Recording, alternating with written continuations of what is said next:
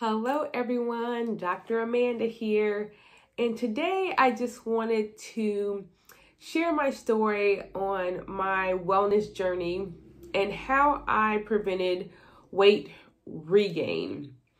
So a lot of people have problems. They're like, okay, they have a diet in mind that they go on, and then they can stick with it for a few weeks, maybe even a few months, and then they give up. And then they start to gain the weight back, and they're usually at a weight higher than when they initially started their weight loss or wellness journey. Well, a lot of people wonder how I was able to lose weight and keep it off. And I'm just going to go through a few stages of what I went through on my journey and how I was able to keep off my weight. So my first initial feeling, I guess it was a feeling of sadness and depression. And that was because when I first learned that I weighed 199 pounds as a 14-year-old in a gym class, that I felt devastated, embarrassed, couldn't believe I had come to this weight. And you know, you can look at yourself in the mirror and see this, but it's not until I saw that number in front of me that those feelings just rushed into me. And I was like, I don't want to feel this way anymore. So I actually started exercising. And what I would do is actually save my lunch money and buy different equipment to exercise. I was not one that just went out and started running. If you know any of my story, you know that wasn't a part of my journey until later. But I would buy different gadgets that you would see on TV, like the Thigh Master or Ab Roller.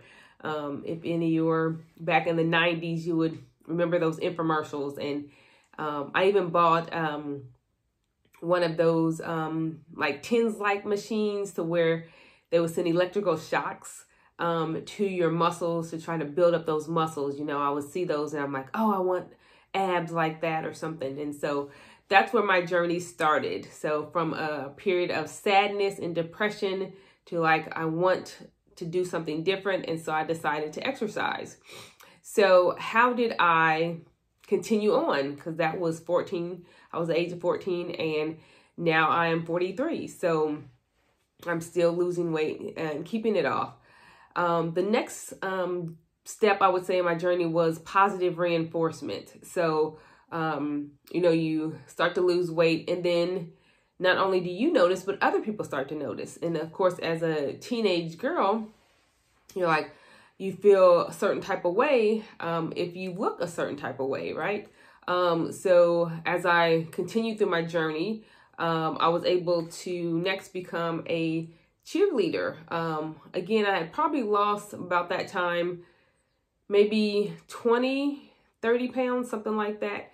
So I was still overweight, but I was able to actually make the cheerleading squad. And I even show some pictures on my social media sites of, you know, me in my cheerleader uniform. And you can still, like I said, see that I'm overweight. I don't remember having any pictures currently myself from when I was a 14-year-old, but there was still some significant weight loss. And so being able to do that and actually being in front of a crowd and feeling more confident and people seeing you there and, you know, just, you know, feeling better, feeling accomplished. So that kept me going on the journey. And that was 2 years into my journey. And then that same year, I became a cheerleader, actually became a vegetarian. And again, this was no like insight that I was like, okay, if I become a vegetarian, I'm going to lose more weight. That wasn't the case at all. It was just like, okay, this was something I can do. But then I saw that it actually helped me more with weight loss. And again, more positive reinforcement. And I was not necessarily looking to be the healthiest person. I just wanted to lose the weight, right? And then, so I probably stayed at that weight for a number of years through college, continuing to eat vegetarian, continuing with some exercise program, all the way through residency. I probably was able to lose a little bit of weight in undergrad, But once medical school and residency came along, those hours got longer. But again, I still ate vegetarian and did some exercises. I even hired my first personal trainer as a resident. And that was because I would go to the gym and exercise, but I would not sweat. And my stepfather used to give me a hard time. Like, I don't know anyone that goes to the gym and exercises and comes back with not a lick of sweat on them. So I was going through the motions, but wouldn't necessarily putting in the work, right? And so that's when I brought a coach along and a personal trainer and decided to go a little bit deeper into that. And so therefore I was able to tone up a little bit more and to actually lose a little bit more weight. So then as I went through residency and went into practice, the deeper why came in. So that's why I usually tell people that you usually have to have a deep sense of why you want to change to keep you going. So again, I'll start back. So the first feeling was sadness, depression, embarrassment, and the fear that I would regain the weight. I didn't mention that. Therefore, I kept doing the things that I needed to do to keep the weight off, trying to eat less and exercise. And then the positive reinforcement, not only through what I saw, but what others were seeing in me. And then became, decades later, a deeper why that I learned that nutrition can actually prevent chronic diseases that I would see in my family, diabetes, obesity, high blood pressure, heart disease, kidney disease, and all these can be related to nutrition. So once I learned that, that pushed me further into making nutrition changes. So I was no longer the junk food vegetarian.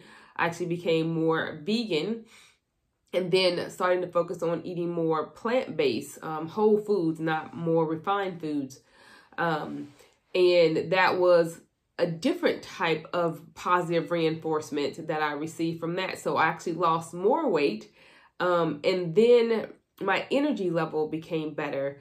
I started to have a deeper sense of well-being. So I didn't have a lot of the backaches and headaches that I used to have. I used to have headaches so bad that my grandmother would keep me stocked in Excedrin. And it was after I started to stop some of those processed foods, sugars, Coca-Cola, which I loved Coke, that I actually started to have less of those. And now when I have a headache, I'm like, oh my goodness, where did that come from? So again, a more positive reinforcement that not only did I look better, I felt better. And then now I'm in the point to where I'm just giving myself grace. I no longer have that feeling of sadness or depression, but I continue to have the positive reinforcement. Therefore, I learn to help others and teach others. And then seeing them change gives me that reinforcement for myself, that I'm doing the right thing and helping others.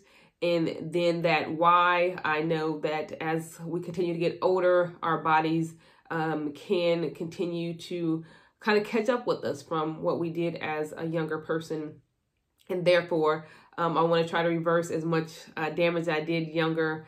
And therefore, I do more activity. I definitely try to continue to eat better. But if for some reason I feel like I'm not doing 100%, that I give myself grace. And that's where it comes along, because every single meal that you have, every single time you want to eat a snack, or you don't want to go out and exercise, you don't feel like exercising, you happen to come down with a cold, as in such this video, my daughter was sick, and taking care of her, I became a little bit sick, but not as sick as I would if I wasn't taking care of my body. So it's just a journey, and never arriving, but continuously learning and changing. And no matter what step of the journey that you are currently on, just know that you can do it. Just continue to be encouraged. Give yourself grace along the way. And of course, if you're a person that's like, I love this journey, but I need a little bit help, a little bit more support, I am here to help you. So I would like to invite you to join the wait list for my next 6-week program, to where we discuss different lifestyle changes and lifestyle implementations that you can make to just help you along the journey. Because just imagine thinking that if I just take one step at a time, I actually follow what Dr. Amanda, myself, is talking about, and you actually make these changes. And for yourself, you come in and you actually see different stages in your own journey and how you're a lot further along, you're feeling better, you're enjoying your children or grandchildren, you're able to go running like I am now, or you're able to go hiking up that big side of a hill. Anything that you want to do, you're able to travel as you're in retirement and just enjoy life.